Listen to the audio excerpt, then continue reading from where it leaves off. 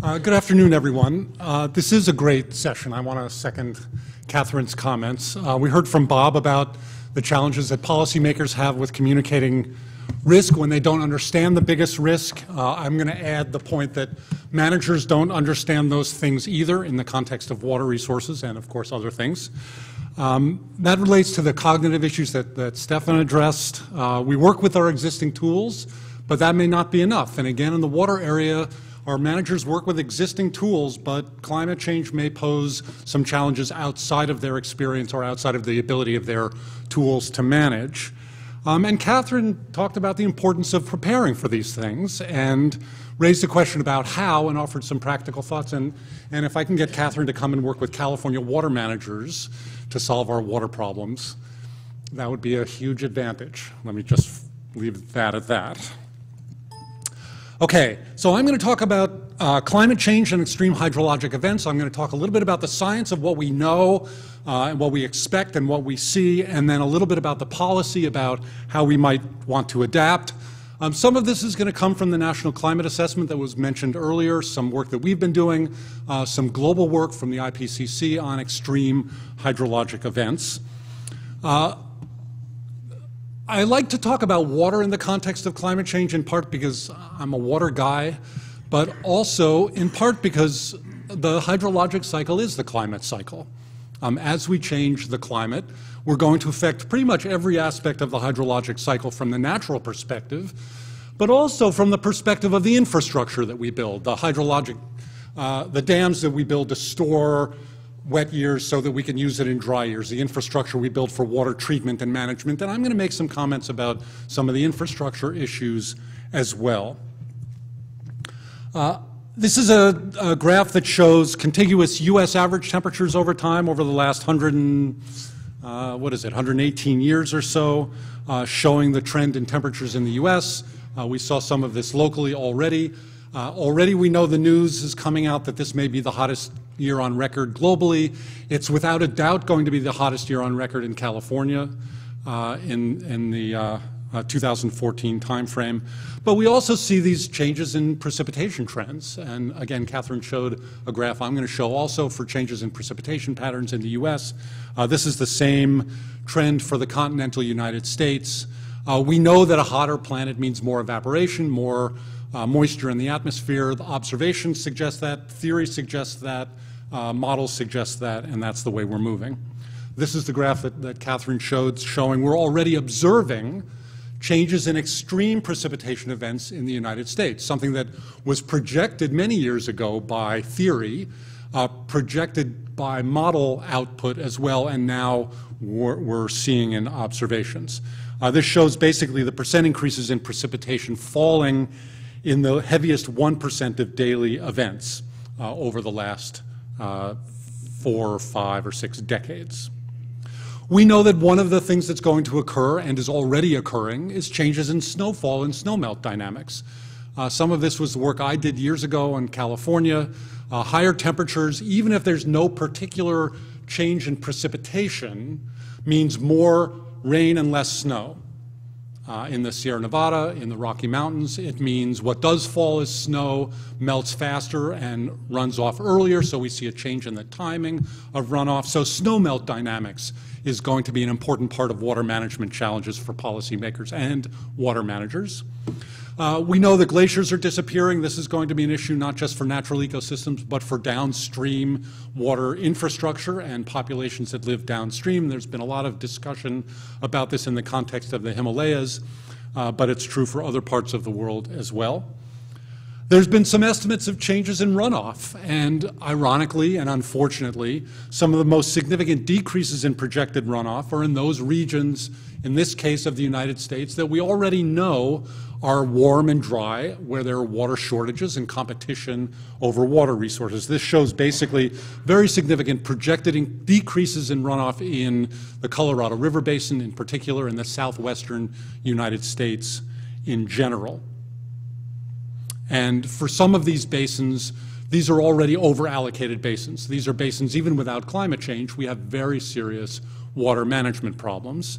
And when you impose, wow, I didn't even touch anything that time. when you impose climate change on these challenges, it makes current difficulties even worse. When you put these things together, you get water stress of different kinds. There are lots of different indices out there that people use to measure water stress.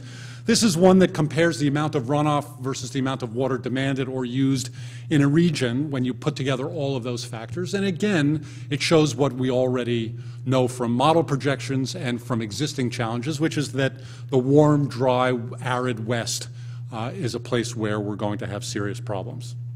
But I want to talk about some things that we don't tend to think about. We think about water availability, we think about stress, we think about changes in runoff, but water is a big issue. Another piece of this puzzle is the issue of sea level rise. It turns out that sea level rise can have impacts on coastal ecosystems where fresh water and salt water mix. So aquatic and salt and freshwater ecosystems are going to be affected by sea level rise. That's a water challenge in many ways. We draw water from coastal aquifers, and as sea levels go up, we're going to see more penetration of salinity into coastal aquifers, even when we're not overdrafting those aquifers, which unfortunately we are. So sea level rise is a freshwater challenge for many communities as well. And there are other issues. There's a very strong connection, it turns out, between sea surface temperature and cholera in the Sea of Bengal and in Western Bengal and in India. So connections between temperature, connections between sea surface temperatures, connections with public health are, especially water-related diseases, are relevant. Here's another one. We did a study at the Pacific Institute a few years ago doing high-resolution mapping of the coast of California from the Oregon border down to the Mexican border, looking at the implications for infrastructure, populations at risk, and so on. And one of the things that people don't tend to think about much, but is apparently a special vulnerability, is wastewater treatment plants. We build our wastewater treatment plants at the coast because what we do is we collect wastewater, we treat it to some standard, and then we throw it away by typically dumping it in the ocean. That's a water policy issue. I won't get into the very interesting questions about reusing wastewater in California. There are some wonderful policy challenges there. But it turns out for the Bay Area alone, there are 22 wastewater treatment plants within a meter of sea level rise that are vulnerable to the sea level rises we expect over the coming decades, that will either have to be protected by building seawalls, they'll have to be modified by raising outflow structures, they'll have to be abandoned and moved if the costs, depending on the options that are available to water managers. And it's safe to say that water managers aren't thinking about this now. And maybe from Catherine's example, explaining these kinds of challenges and threats to water managers helps raise issues that they might not otherwise be thinking about. Broadly speaking, we worry about extreme events. Obviously, we worry about averages, but again, from Stephen's talk, we worry especially about extreme events. We don't fully understand the implications of extreme events. The picture on the left is from a couple of weeks ago. It's the atmospheric river that dumped a huge amount of rainfall on northern California. This was the sink or swim event that Jim mentioned a moment ago when he arrived at the airport. We get our precipitation in the western United States, not in slow occasional rainfalls, but in extreme events. And we don't fully understand what climate change is going to do to those extreme events, although I would note in the last few years, there's been a tremendous increase in a number of very interesting papers looking at changes in sea surface temperature, looking at changes in atmospheric dynamics and pressure systems off the Arctic, and the implications of those kinds of changes for water resources in the western United States and in California in particular. One comment about the drought. For those of you who saw my talk on Tuesday, this is the one slide that you saw. This is California temperature and precipitation anomalies in terms of 36-month, 3-year averages for every year going back 119 years. Basically, anything that's above the center line, anything above this line here is a warm anomaly, a warm year out of the last 119 years. Anything below is a cool year. Anything to the right here is a wet year compared to the average. Anything to the left is a dry year, and each of the last 119 years of our instrumental record are plotted as a point here. And this is 2014. To describe it as an outlier is an understatement. We're in the midst of a 3-year drought, notwithstanding the incredible rains we've had in the last few weeks. Interestingly enough, you can't read the years for most of these, but the hot, dry years are up here, and they're the last few decades. And that's another challenge that we face in thinking about not just drought. We get droughts naturally and floods naturally, but the implications of climate change for those extremes. And then here's another thing that we don't tend to think about. This is work that we're doing at the Pacific Institute. It hasn't yet been released. This is basically hydroelectric generation anomalies over just the last decade or so, about 15 years. And in the context of increases or decreases in monthly hydro generation from the expected average hydro generation for those months. What we basically see here especially, is the last 3 years of drought in California, showing that one of the impacts of drought in California is a reduction in hydroelectricity generation. We get less precipitation, less rain and snow, we get less runoff, our reservoirs are drawn down, we get less hydro generation. Now, in fact, it's not just a 3-year drought. 10 of the last 14 years in California have been dry, and there's been a shortfall in hydro generation. What do we do when we get a shortfall in hydro generation? We burn more natural gas. So there's a climate feedback issue associated with that. In addition, consumers pay more money. Hydro generation is relatively cheap in California. We burn more natural gas, it's more expensive, consumer rates go up. At the moment, our expectation is just over the last 3 years, this anomalous drop, this drought-driven drop in hydro generation has cost California ratepayers about $2 billion. That's an impact of drought. It's an impact potentially of long-term changes in climate if that's going to affect hydro generation. So that's something else we have to think about. So for the last couple of slides, let me just talk about policy a little bit and the connection between extreme hydrologic events and policy. And I would argue this is not a new issue. I was on a panel with the American Waterworks Association 17 years ago or so, and the American Waterworks Association is basically an association of 50,000, 56,000 water utilities around the country. And they concluded then, almost 2 decades ago, that while water management systems are often flexible, water agencies should re-examine water systems design and operating rules under a wider range of climate conditions than traditionally used. And it's the point that was made by earlier speakers. Our system is designed on the assumption, our infrastructure is built on the assumption that tomorrow's climate's going to look like yesterday's climate.